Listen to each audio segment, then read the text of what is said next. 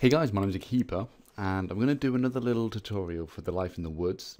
It seems that a lot of people are getting many crashing issues when trying to install the game using my tutorial video. So I'm going to do everything step by step and do everything. This is going to be like the long version.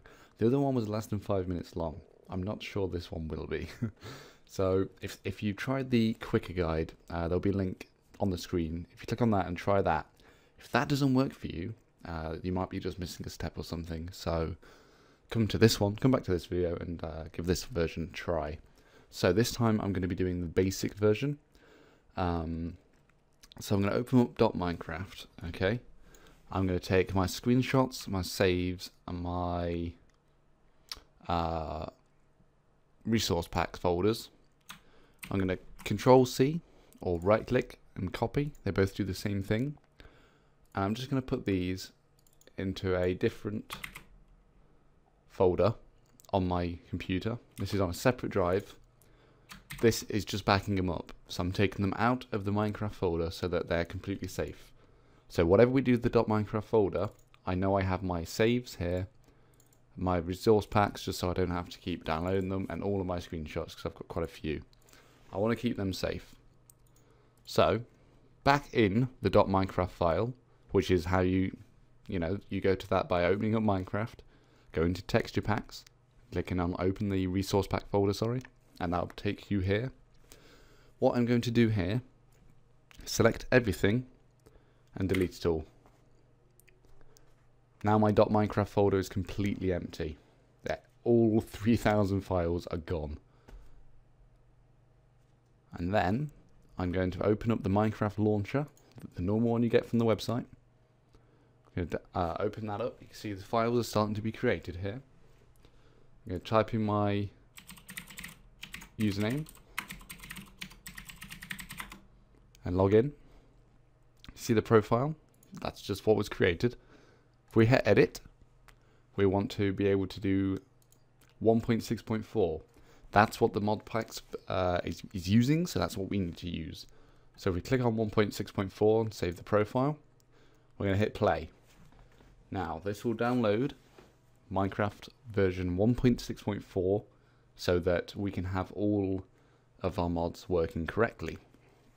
So I'm just going to give it a second. I'm not going to do any fancy, cutting out of the time or anything. We're just going to wait for it to happen and let it do its thing. And hopefully it'll take us to the Minecraft menu. There we go. So it's just closing that. There we go. So we're now on the Minecraft menu. As you can see, some extra folders have been created. And we're on version 1.6.4. Okay. I'm going to hit quit game and close it out. And then going to scroll down and we're going to do our downloads. These are the things that we're going to need. We're going to need whichever version of this we need. I'm going to get the basic one. So just one click on that. We'll start downloading it. We need Forge, which I'm going to open in a second tab. And we need WinRAR.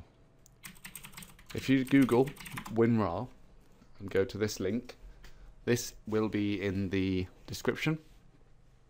If you then open up a second My Computer, right click on this PC and click on Properties. And here you'll see the system type. It will say 32 or 64. Mine says 64-bit. So this version here where it says WinRAR 64, download it and install it onto your computer, and that'll mean that the .zip files can be read correctly. The other thing we're going to download is Minecraft Forge.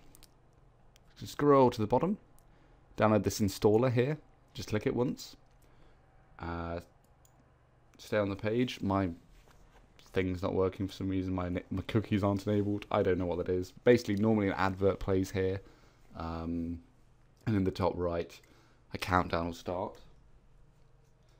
Once that countdown is done, skip ad, keep. So now we have Forge and we have Life in the Woods. I'm going to put these on the desktop just like they are on the quick guide.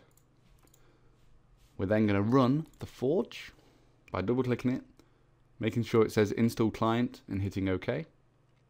This will unpack Forge, get it all in the .minecraft folder. We can see this happening by actually looking on here.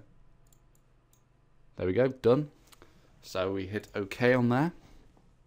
We then launch up Minecraft again by using the launcher, just like last time. This time we'll have a profile called Forge ready for us. We have to click play again to use our account and hit play. And this will launch Minecraft 1.6.4 with the Forge enabled. And Forge is like a mod enabler. So now you see we have the mods button and we have Minecraft Forge is loaded here. These are our 3 Forge loading mods, and we can now quit out of Minecraft. If you open up Life in the Woods Basic, make sure you open it with WinRAR Archiver. It'll bring it up in WinRAR like this, and we can hit close on the please purchase WinRAR. In here, now that we've ran it as Forge, you'll see you have a mods folder. Open it up, select all of the mods by either selecting them all like that or clicking one and doing Control A, and then just drag them over into the mods folder like that. We can close out of that, that's fine. Open up the Minecraft launcher again, and we're going to log into the Forge profile. Hitting play. And it launches up. It does take a while. There we go, or compared to normal. Now you can see we've got 44 mods installed. And these are all our better storage mods, our chicken shed mod, wild caves, all of these are all in here. And they're all loaded thanks to Forge. So now if we hit on single player and do a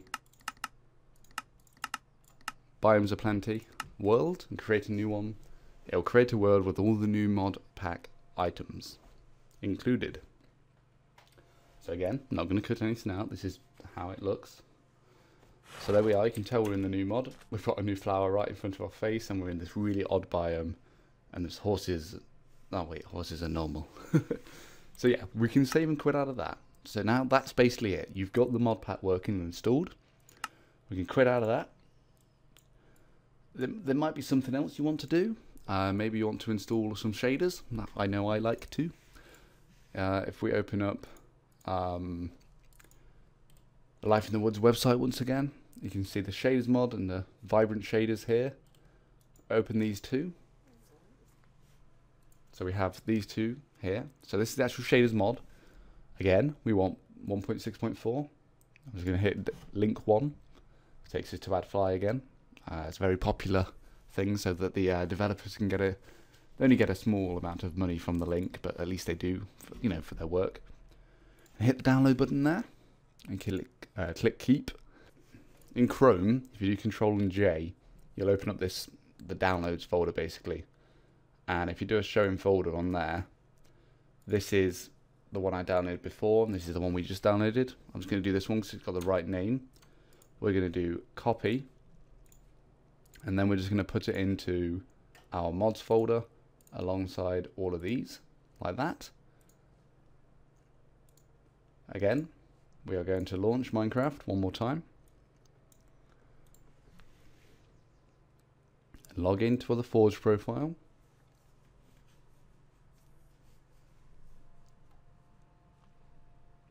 And you see this time we have the shaders mod installed as well.